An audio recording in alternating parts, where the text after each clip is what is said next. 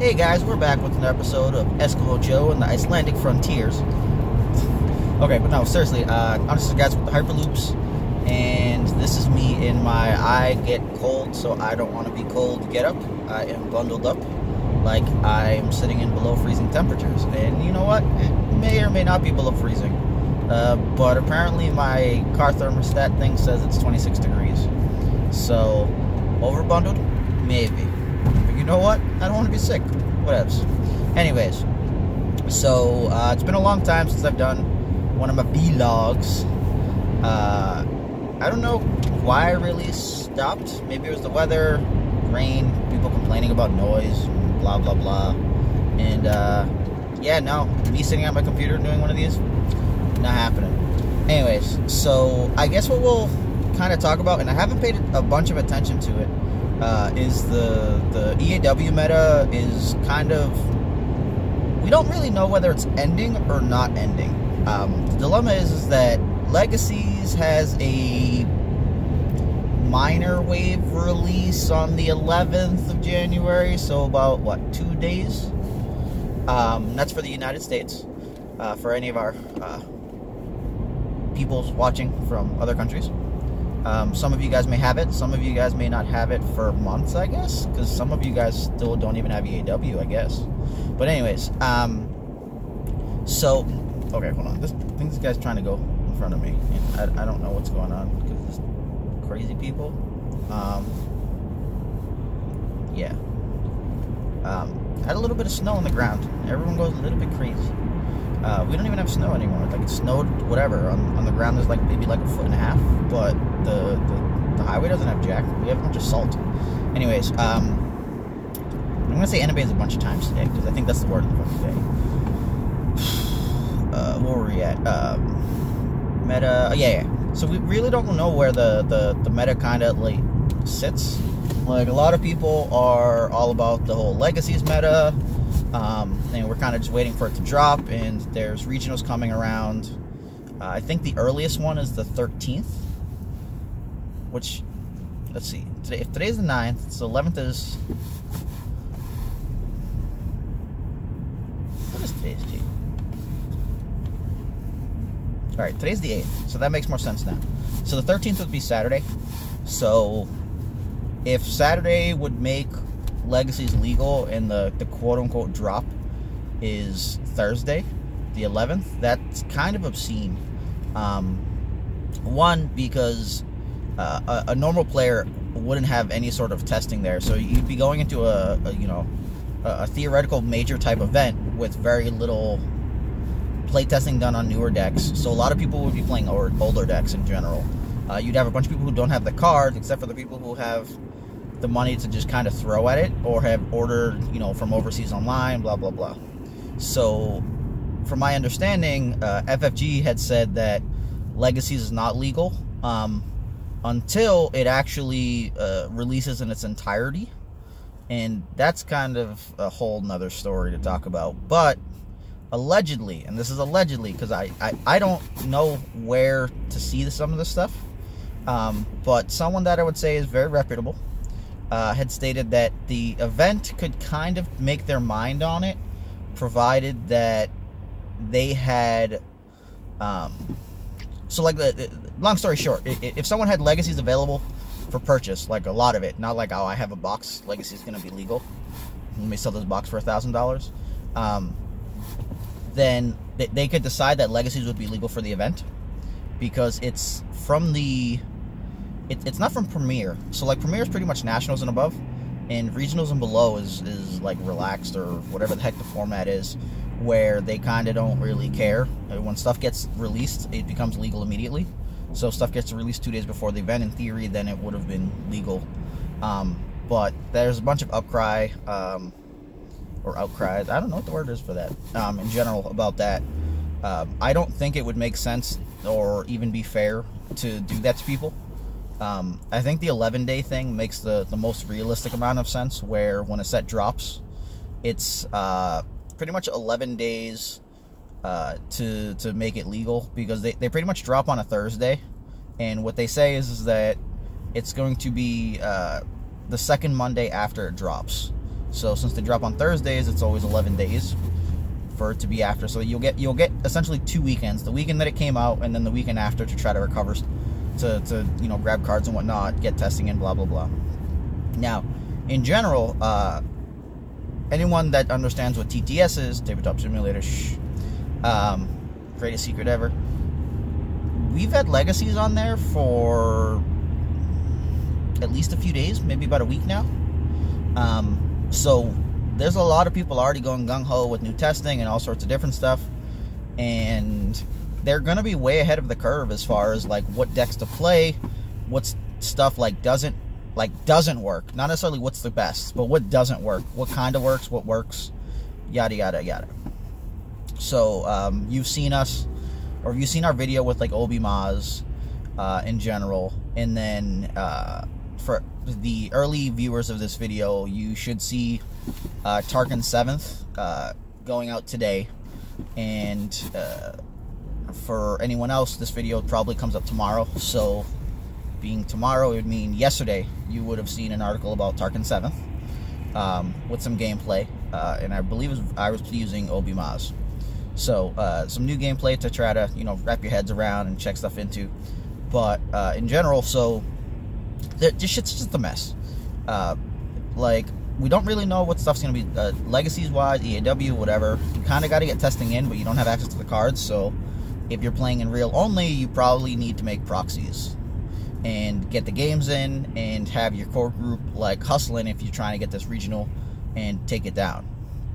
Online wise, it's much easier for us. You just build the deck in there and just go get tons and tons of games in. Also, we have Season 4 of the Artificery League wrapping up.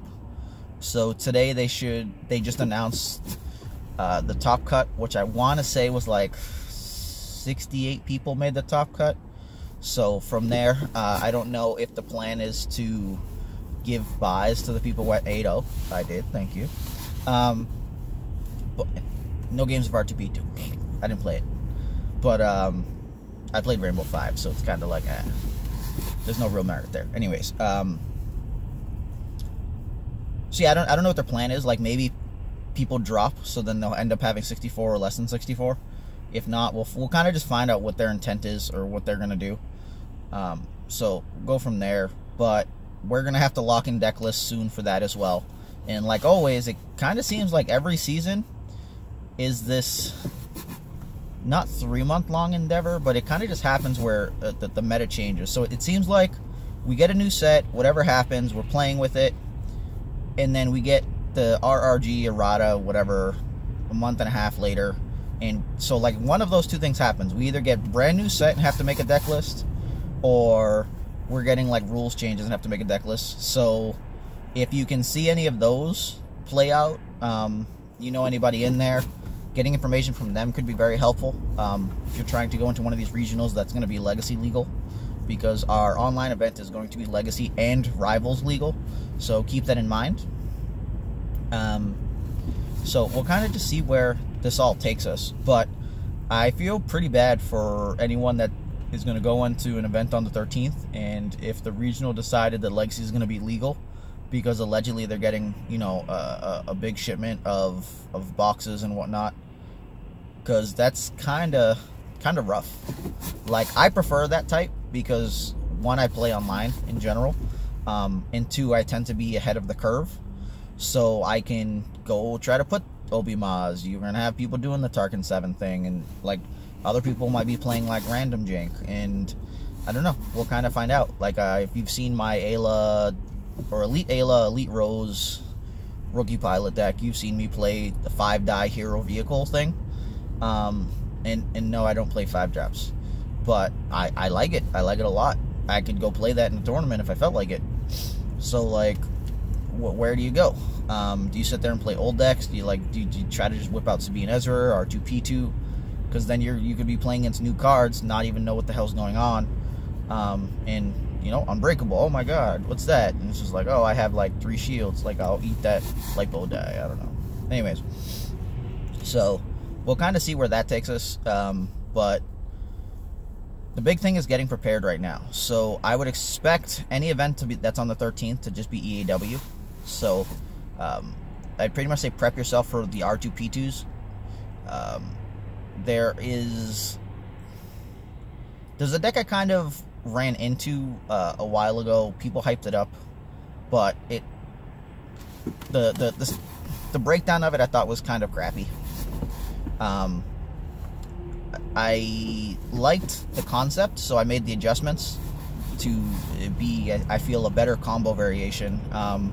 Spoke with the guy who was trying to, you know, pilot it, and we've been seeing pretty good results versus R2P2. So it may be possible that that could be a better version, which is realistically just like the 7th OTK deck, but there's been like no testing on it, so you got to understand that like R2P2's had what, months at this rate, or at least a month of people tweaking and testing and doing all sorts of stuff. A lot of different meta decks have fallen off the wayside,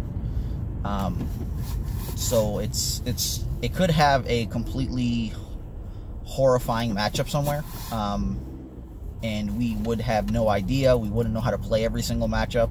Could sit there and run into like hired gun, rookie pilot, and be a mess, which I also heard had a good matchup versus R2P2. But it's, the way I would say this is this: if you hear things, you have to take it with a grain of salt. And I don't mean the salt that you get from all these internet people when they roll bad, because that's just like that's a whole different kind of salt. But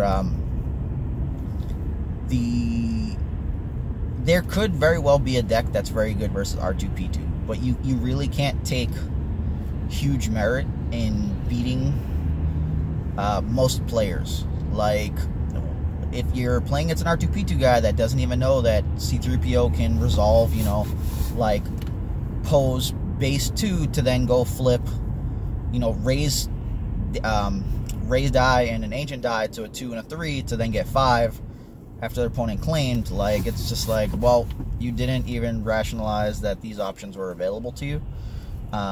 So you're kind of just missing key points of the game, and you're playing a different game from some of the other players. And like, the way I would say it is that the people that seem to be winning events more often than not are the ones that know how to play better in general.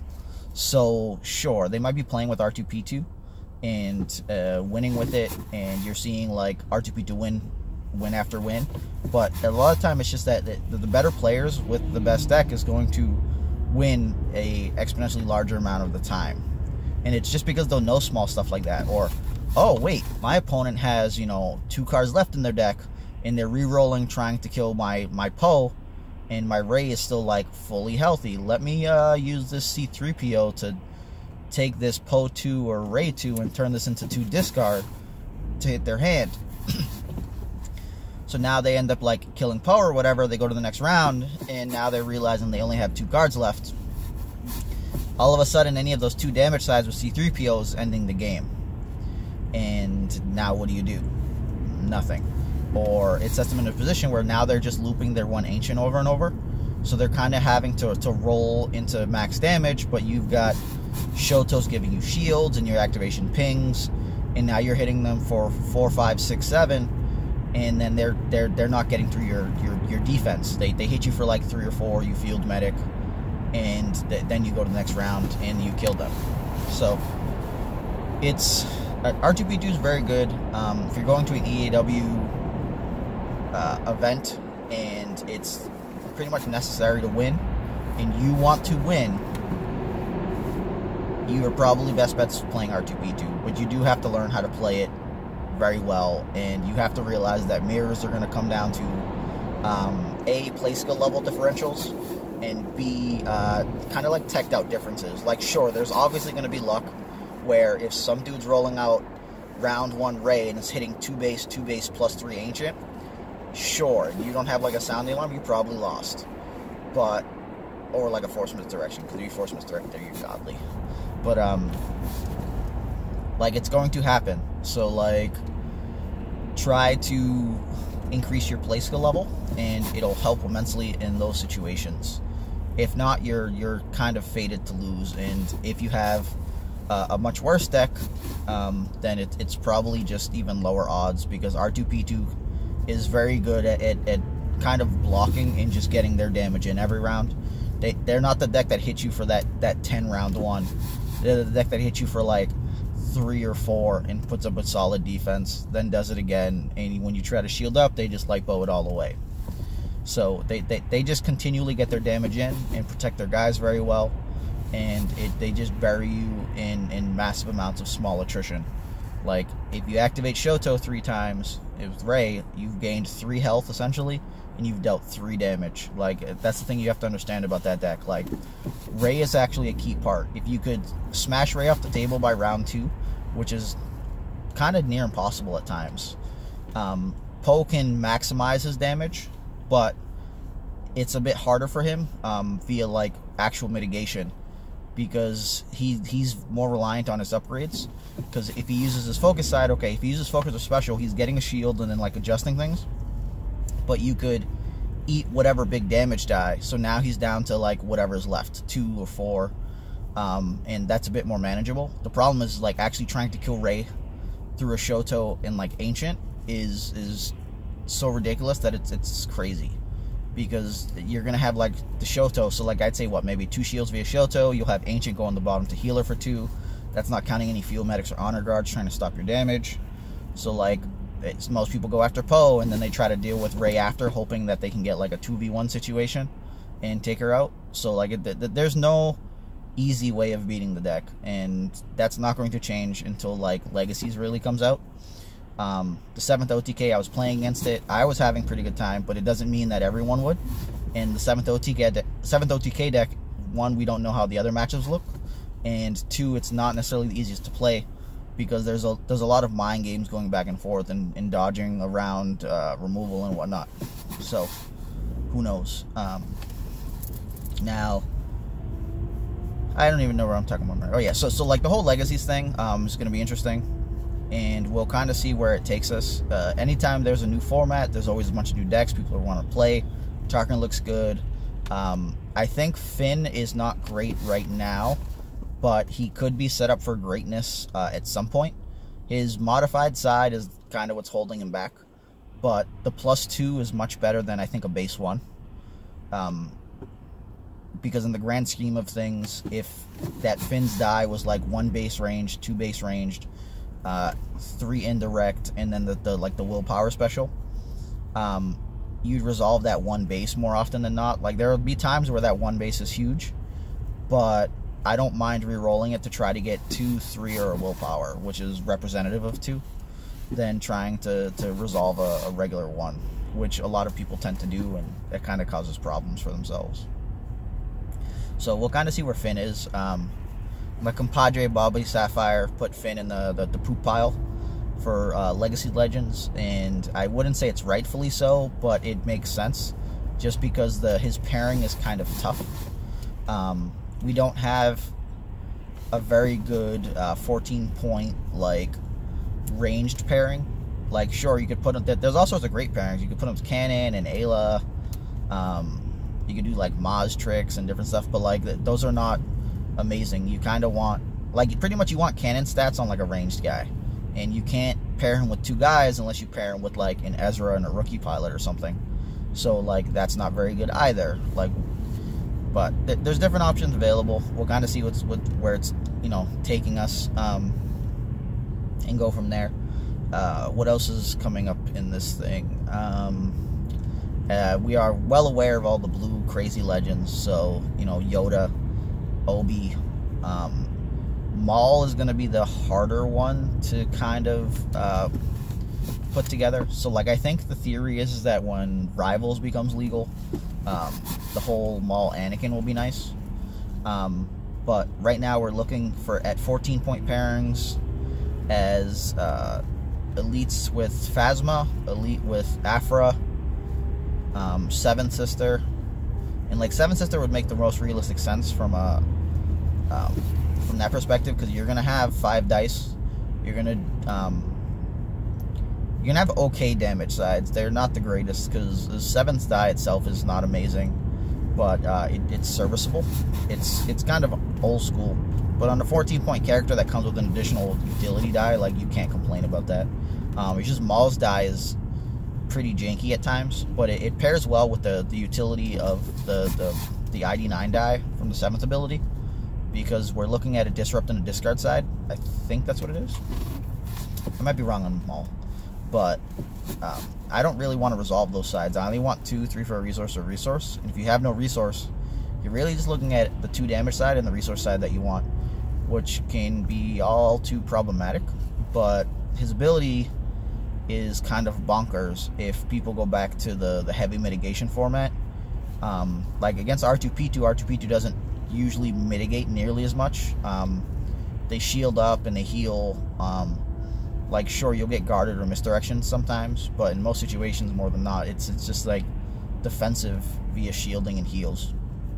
So his counter removal ability won't be as amazing there. But who knows? We'll kind of see it as we go. Let me think. What else do we got? Like, outside of the obvious, like, upgrade setups, so, like, Obi, Saber, I think Rose is very good. Right, but Rose is not a legend. She's a rare. Never mind. Ayla's like the legendless legend. If she was a legend, she'd be so much money. It'd be ridiculous. I don't know. I can't really think of most of the other legends. But I don't really care for most of them. I'd say, like, most of the yellow ones are going to end up being kind of janky. Saw looks interesting. But it's back to one of those points where, like, the 16-point character for hero doesn't have very good 14-point pairings still. Like, we have plenty of great 12-point pairings, but there's usually a differential there. So, like, I guess if you went like Saw, see, the problem is this: Saw Ayla only affects blue and red dice for yourself. So then you can't really pair her with the yellow pairings. Like, going with Zeb is just like, oh, I can't touch his die. Why do I, well, like, you're losing a bunch of the power of her special when you do that. Zeb, Saw, like, they all have the second chance thing going, so there could always be something super relevant there. It's just that they have innate dilemmas of team pairings. Like, Cannon's good, old school Ray is good with Zeb, not with Saw though. Then you got like you know, trying to run Hera and random cool stuff. Like, they're interesting enough where they're not like Awakening's one Finn that was just so bad that even when people try to run him and be cute, it just didn't do anything. Like, Zebs and Saws can actually hit really hard. So even if they're just inferior decks, you could probably come away with wins when you're smashing 2s and 3s down someone's throat for 16 points. Or 16/17 points, because Zeb's 17. So, we'll see how that goes. But you guys need to definitely get lots of Legacies testing in if you're looking to go to one of those regionals, because you want to try to filter out some of those commons and uncommons from the new set and see if it improves, you know, your deck. Like, even if your pairing ends up being not the greatest, or some of the cards in the deck aren't, if you can narrow down some of those amazing commons and uncommons, and your opponents don't end up having the increased proficiency or efficiency from them, like, you can just set yourselves way ahead. But we'll kind of just see where that goes with it. I don't remember half of what I'm saying anymore. Just trying to talk for you guys. So yeah, so we'll see how this stuff goes. The whole Legacies thing is going to be super screwy. I don't know what the hell FFG is doing with this leg. Here's some stuff on the 11th, but we're going to say it's not out yet. Like, in theory, this entire thing could have just been based on they wanted to get it out,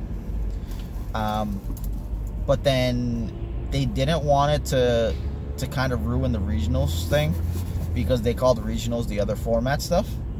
So then, because they also just couldn't get enough out in general, they wanted to just call it like an initial wave, and it just causes like ginormous messes at times.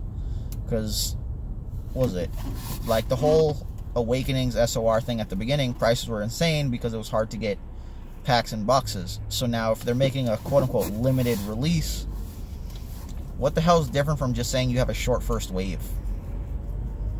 Yeah, the only thing is the legality behind it, like, or not legal in general, just the play legal. So it's just like, what the hell? Like, is this just some like master plot? Because the secondary market's probably going to go crazy right now.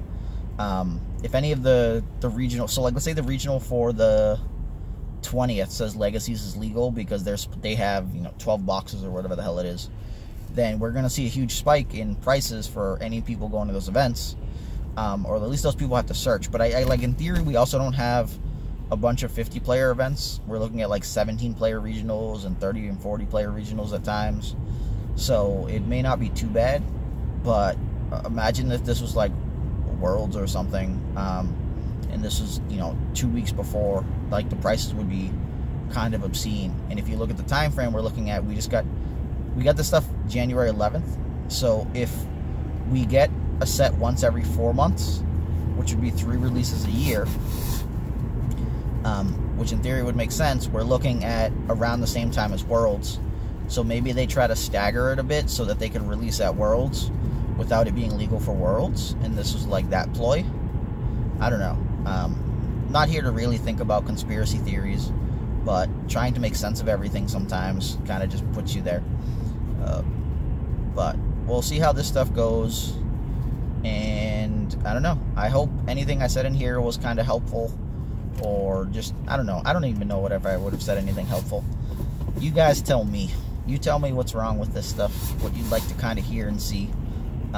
Just keep in mind that a lot of my deck list type stuff and different things tend to be like Patreon exclusive, and I'm not going to sit here and tell you guys to join. Shh, I lied. Okay, I lied. Yeah, join Patreon, because love me long time. I don't know, but in general, a lot of outcry for R2P2. The format will change. I think it'll still probably be good. I just think the damage from the indirect stuff's getting pretty high, so you can kind of see where stuff's going to be going much more easily. And the decks, because there's going to be a bunch of different stuff, R2P2 is going to have to like appropriate, because it looks to be some mill decks coming out, and I don't know if R2P2 can handle heavy ramp into like multiple big upgrades, because like, let's say you get like Qui-Gon Yoda, you know, shoving down like a Shoto in an ancient round 1 or something, then it could be problematic for them, especially if their damage is getting like blocked out, and they may have to start going back to like lightsaber pulls to find light bows, because right now they're kind of just like natural drawing stuff, which is weird, because it's a reduced efficiency when they can't sit there and just, oh, I have my ancient, oh, I have my Shoto, oh, I have my light bow. But like, they have binds to make stuff cheaper, so we'll just kind of see where this takes us, I guess.